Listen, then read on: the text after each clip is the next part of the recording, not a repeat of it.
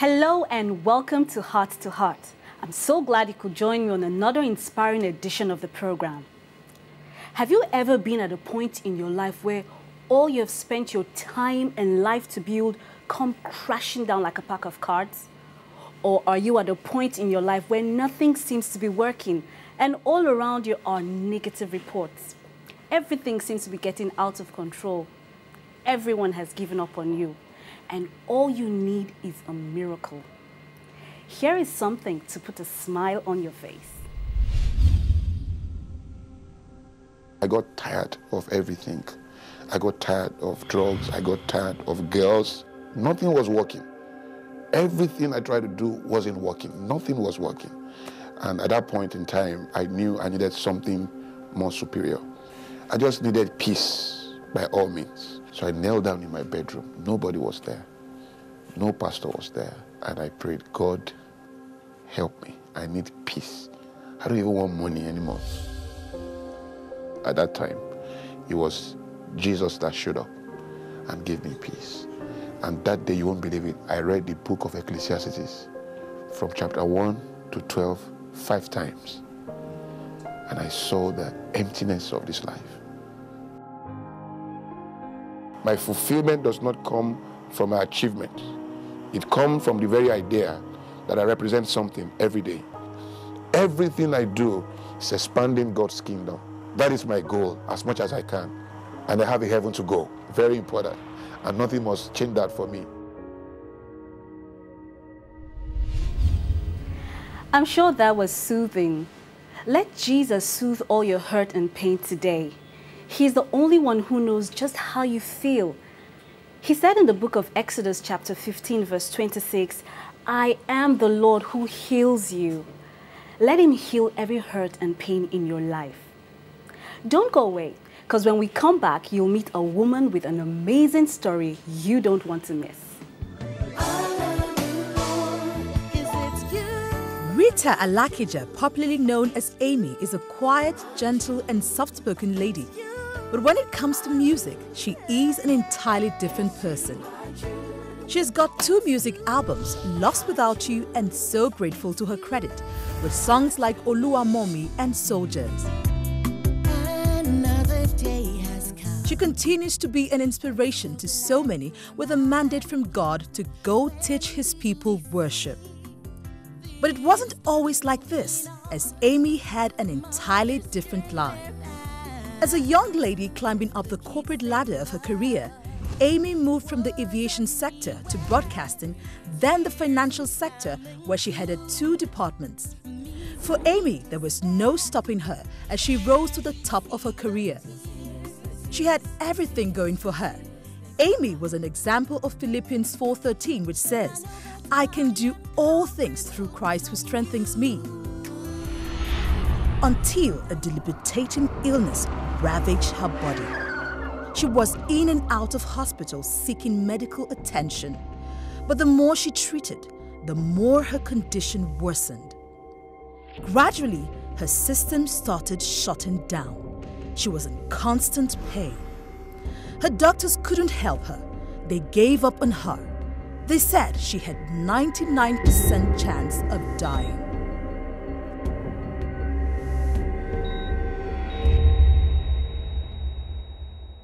Join me as I welcome Aimee.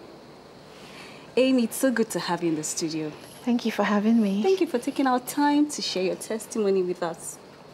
You're welcome. Okay, now about 9 years ago, you went through what I'll call the valley of shadow of death. Can you tell me more about that experience?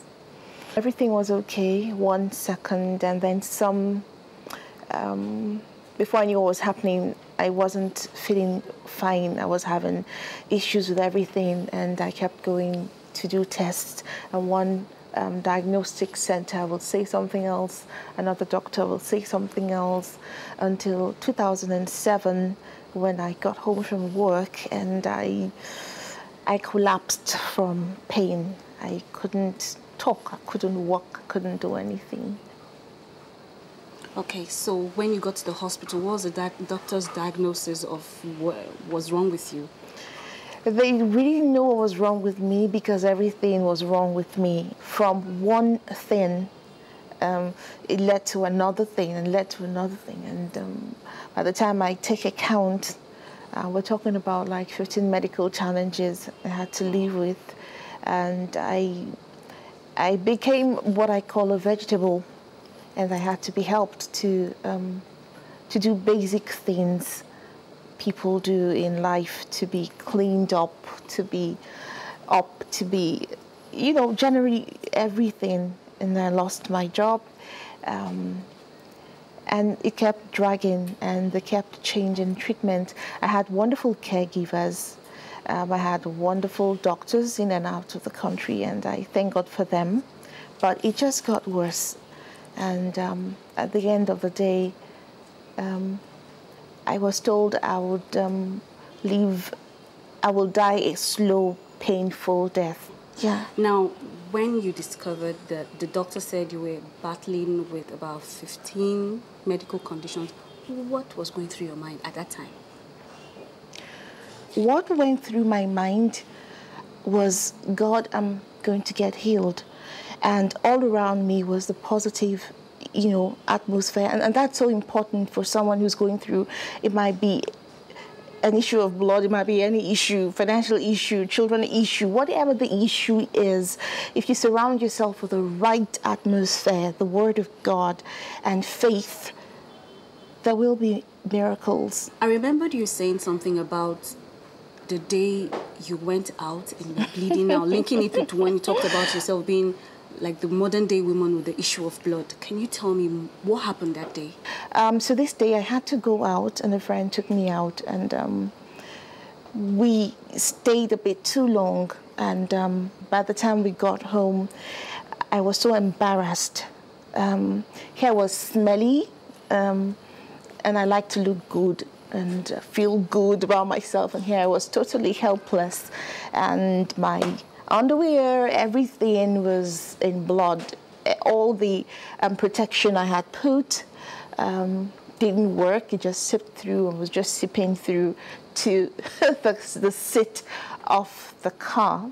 And I got down from the car, and I looked back, and it was just, the blood was just gushing down my legs. And I wonder what the woman with the issue of blood... She must have gone through plenty of pain. She wouldn't have been able to stand up. She wouldn't have been strong. She would have been frail. She wouldn't have been smelling good. She would have been fighting infections. She would have... So she was really desperate for her to say, if I just touch the hem of his garment.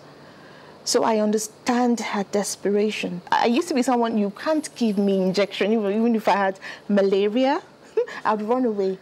And now I had to inject my thighs or my arms or my bottom. And that pain was nothing compared to what I was going through. And that was it. So when I got a glimpse of heaven 3 times, I don't want to tell you what I was thinking. We'll talk about that later. But before then, in the midst of this intense pain, you still went into the studio.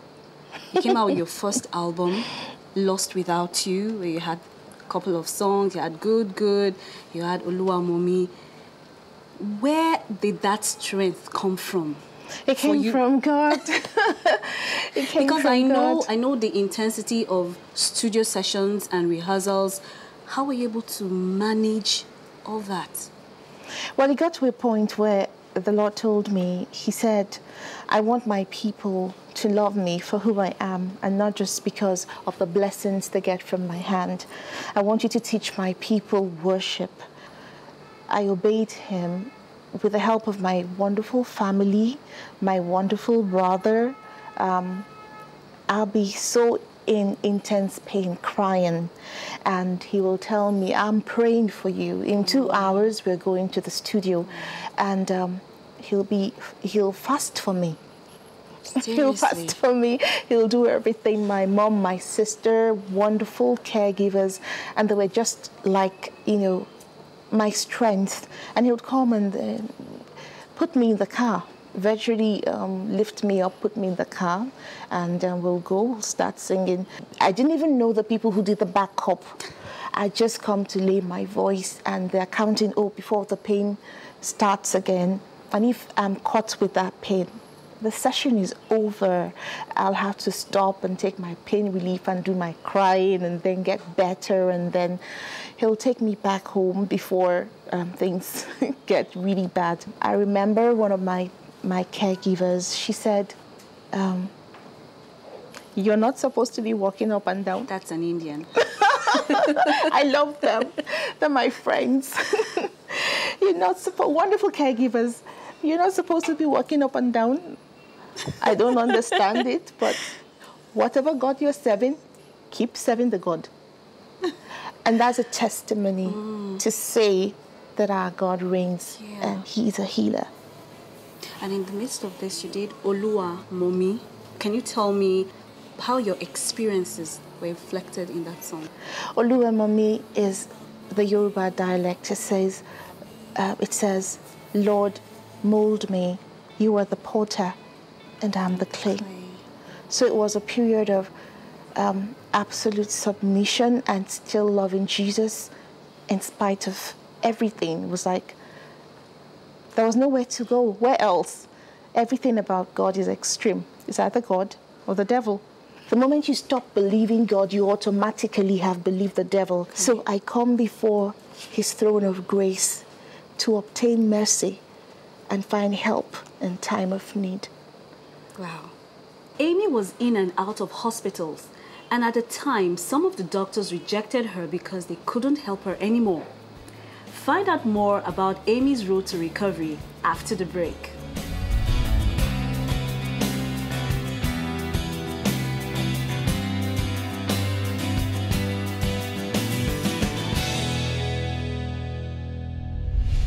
Welcome back to Heart to Heart. We've been talking with Aimee and how what seemed to be just a minor ailment grew to become life-threatening, and how in the midst of it all, Jesus was talking to her. Aimee, you said in the midst of all this pain, you heard the voice of God telling you that if I don't heal you, would you still love me? You said that some time ago. Yes, I did. I knew He would heal me, but He just wanted to say, what if I didn't? Because the word, of course, talks about our healing. That's why He died, because He knows there will be times in our lives when we'll need healing, when we'll need provision, when we'll need protection. That's why Jesus died. My healing wasn't something like someone just prayed and I just got up. It was a process of trusting God and Him removing the grave clothes gradually. The medical team had to meet to decide what to do with me. Do we let this lady go and have a slow, painful death?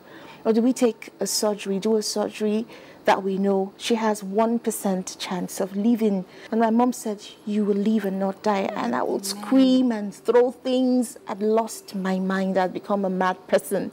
And they had to get me a psychiatrist because they said I became suicidal for pain and the illness.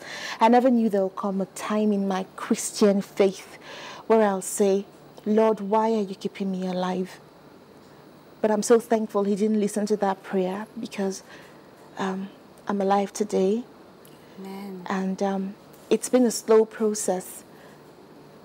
Precept by precept, He healed me. And here I am today. Okay, so what happened when they carried out the surgery? When they were having the surgery, was about 5 hours plus. They said it was like a presence walked into the room. I know that presence. I know Him. He's my Father. His name is called Jesus, and He's the Almighty God, the God above all gods.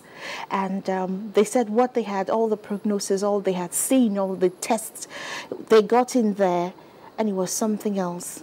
They were expecting to cut and hack and cut the intestines and damage the bladder. And so I had several doctors on the team to handle this, handle that. That didn't happen. And I was expected to not recover, but die. And if I did not die, perhaps I would manage to overcome the infection. Perhaps being diabetic then, if I could heal, perhaps. There are so many perhaps against me. To cut the long story short, here I am. Here I am giving him praise. Yes, he did it. He did it. I'm so happy for you. I'm happy. That God hasn't given up on us. You know, sometimes you just feel, okay, with everything that has happened, okay, maybe he's just forgotten me, but he's still there. He's not going anywhere. He's still there. Even in that silence where you feel it's like nobody's there, he's still there. And in the midst of all this, you're a strong woman. No, you still went back for a second album. I have a strong God. Yeah, you have a strong God. You went back to the studio for another work. As soon as that surgery, I was healing, he was telling me, okay, it's time to do a concert. I was like, but Lord, he said, no, that's why I saved you, because I need you to do my job. All I wanted to do then was just make money and support the gospel, not be involved like, you know what I mean? You wouldn't catch me dancing or doing a video like, huh. Meanwhile, I grew up in church. I'm a Christian, really in it, but I got to a point I just wanted to support. I didn't want to, but I had no choice. So here I am, testifying. I declare, I testify, my God is an awesome God. What was going through your mind when you wrote, It's You I Choose? I love that song so much. It's you I choose. You know the song. What was going through your mind at that time when you were writing those lyrics? You know, when Jesus calls us, so many things, so many distractions. We forget our first calling when he says, follow me, as I said earlier. And there are many voices, confusion everywhere. And you have a choice to follow this. There are many paths now, and many philosophies, and many ideologies. And that's not for me, and that's not the truth. The truth is Jesus. And my choice forever will be always and ever, Jesus.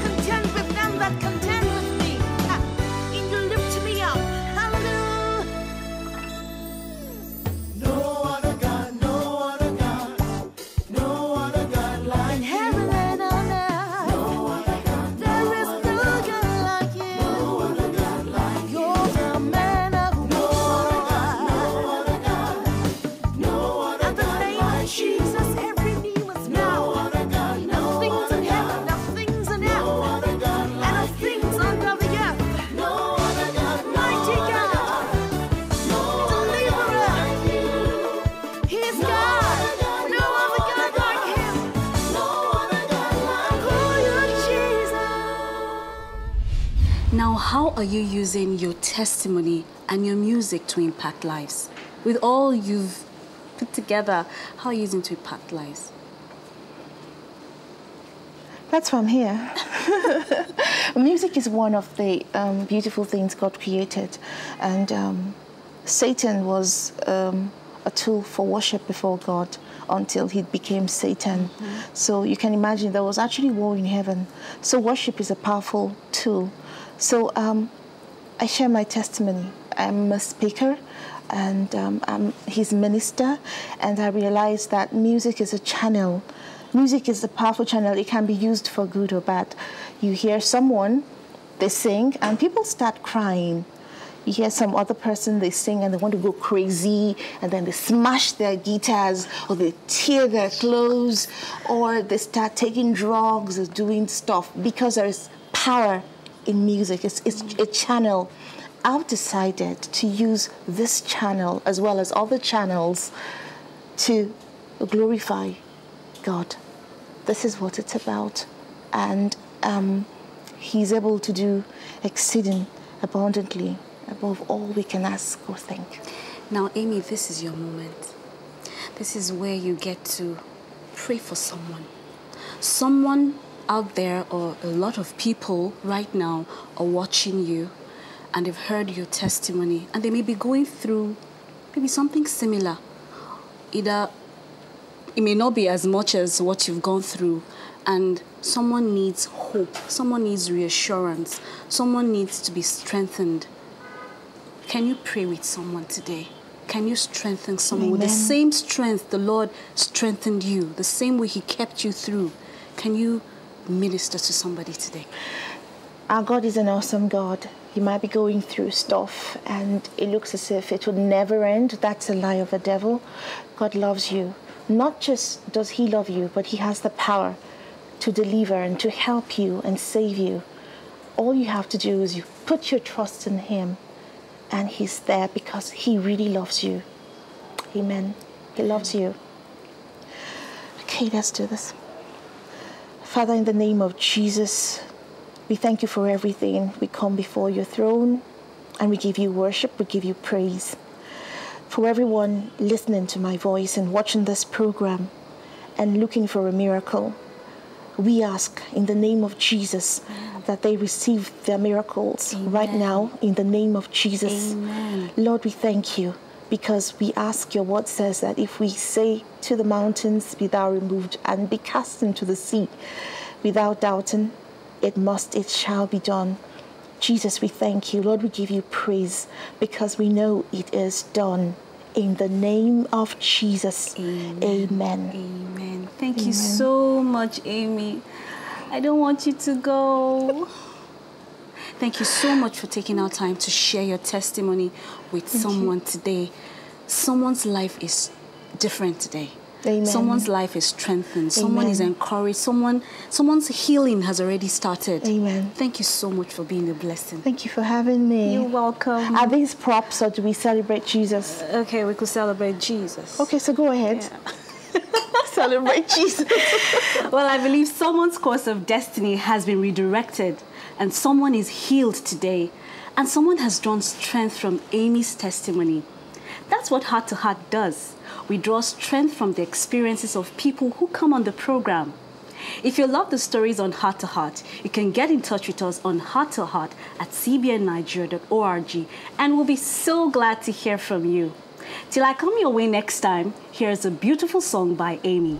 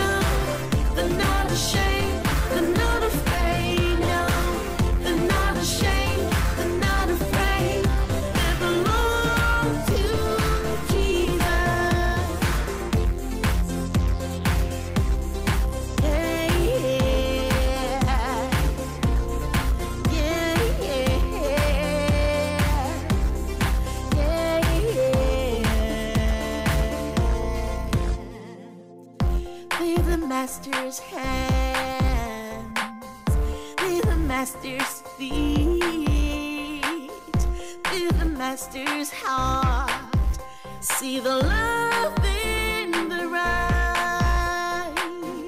Feel the master's hands, feel the master's feet, feel the master's heart.